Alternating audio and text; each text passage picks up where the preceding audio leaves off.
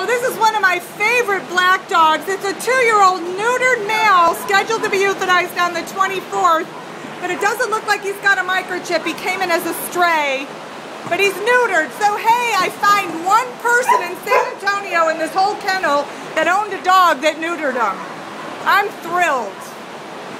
Oh honey, how come you're here? No microchip though, and maybe he got his collar off, but at least somebody neutered him. Poor thing. I know he's dark, so it's it's hard to see in the video. It's a big dog. He doesn't look too thin, but he's certainly itchy. Everybody in here is itchy. It's a big black dog, and when you've got a big black dog at Brooks, that's 3 strikes against him. He's big, he's black, and he's at Brooks. Deadly 3Bs. His only hope is somebody sees this video, because nobody in the world knows to come out here and look for their dog. This place is way in the middle of nowhere.